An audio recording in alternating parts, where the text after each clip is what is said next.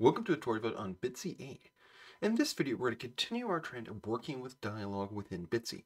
So in previous videos, we've gone over most of the major concepts involved when we create something in Bitsy. We have avatar, the thing we move around, tiles, which can be backgrounds or potentially walls, sprites, the things we interact with, and items, the things we use. All of these are within rooms. When we want to create multiple subsections of a game or story within Bitsy, we create different rooms in which we have the avatar, tiles, sprites, and items. So in a previous video, we were working with sprites, in particular with dialogue using the dialogue tool. So if I come over here to the paint tool, I've selected sprite, and then I come down here and notice automatically we have a sprite which has a dialogue that says, "I'm a cat." And if I come over to the top of this and click this, I can pop out the dialog tool that says I'm a cat. So previously we saw how we can add different things to interactions. So we interact with sprites and we can work with their interactions.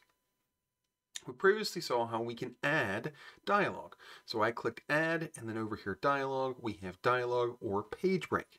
So in another video, we saw how we can add multiple dialogues, and then when they're run, if they have one thing after another, they will be all combined together. Just to show you that real quick, let's add here. I will add one more. And notice the arrows pointing down. This is the order in which they're going to be run. So I'm a cat, 3 dots, and then 3 dots. So let's go ahead and play this just so we can see this one more time as a reminder. So I'm going to move down here, and then as a reminder, when we move the avatar, we're using WASD or the arrow keys on a keyboard, and I interact by colliding with. It says I'm a cat, and then we see 6 dots. So all of those dialogues were put together. Well, when we think of these dialogue interactions, and notice these were all combined over here, when we think of them as separate pages within Bitsy, we can break them up using the other thing we saw. So if I click add and dialogue, page break will break things into different pages, start a new page of dialogue. Now if we add dialogue after this, we will notice that we have 6 dots, and then we'll have a page break, and then we'll have 3 dots.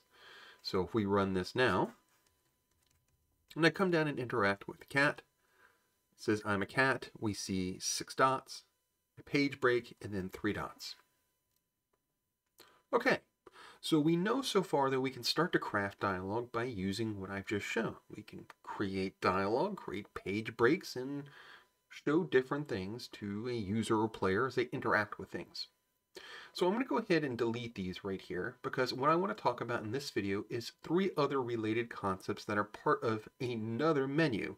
So we were clicking add and then immediately go into dialogue. For this video, we're going to go to lists. So we have sequence, cycle, and shuffle. We're going to come to branching list in a different video. So for this video, we're interested in sequence, cycle, and shuffle. Now remember what I just showed when we were moving from dialogue to dialogue or dialogue to page break, we were looking at arrows. They were pointing down. So I'm going to go ahead and click on sequence this time. So it says go through each item once in sequence. So as we interact with something, it will go 1 and then 2 and then stop at 2. We will move through a sequence one after another. So let's show that. Let's go ahead and shift this to A and shift 2 to B. And let's now run this so we can see it in action. So again, interacting with this cat, it will show us A, doing another interaction. Here, do a second one, there goes B.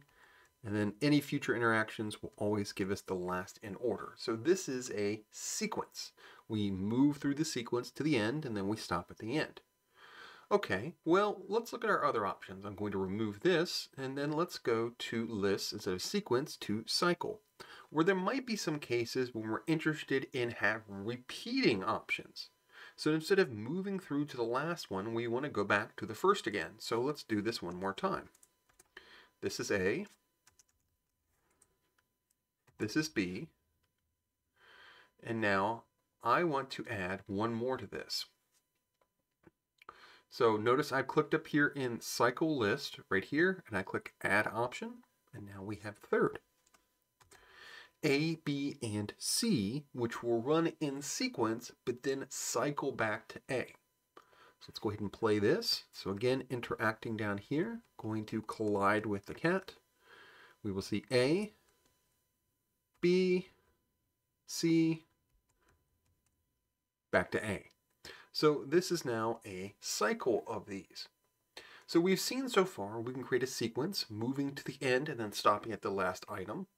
And we can create a cycle which cycles through them. So let's look at the last one.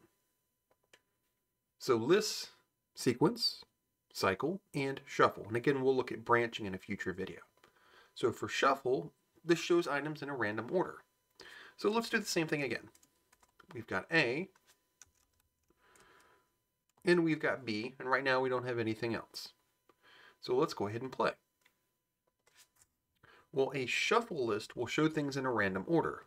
So because there are only 2 items, we'll get a 50% chance of seeing A or B every time we interact. A or B, B. So notice for this though, they're shown in a random order. So sequence shows things in the order that we provide and then stops at the last one. Cycle list moves through the items in sequence and then cycles back, and shuffle shows things in a random order.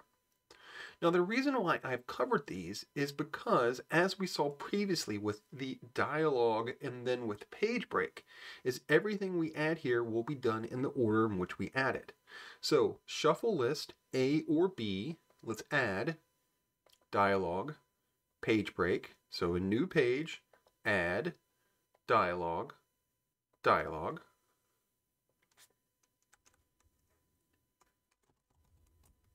And now say chance. So now it's going to give us one of these 2 shuffled from this, then do a page break, and then come down here and show us chance. So now if we play, interact with the cat, B, page break, chance. They are run in order. So while it may not seem initially useful to have dialogues and page breaks, although in some cases they might be, we can now combine that with lists using the knowledge we already have that they run top to bottom following these arrows. So one of these 2 things, page break and then new text down here. And this becomes very powerful because now we can integrate any of those things we've previously covered. We can have new dialogues, new page breaks, sequence, cycle, and shuffle all within the same dialogue item right here, because this is all the dialogue for cat. So potentially our conversations could get fairly complex as we mix in these various things. So at least for this video, we're introducing the idea of putting in more things of dialogue.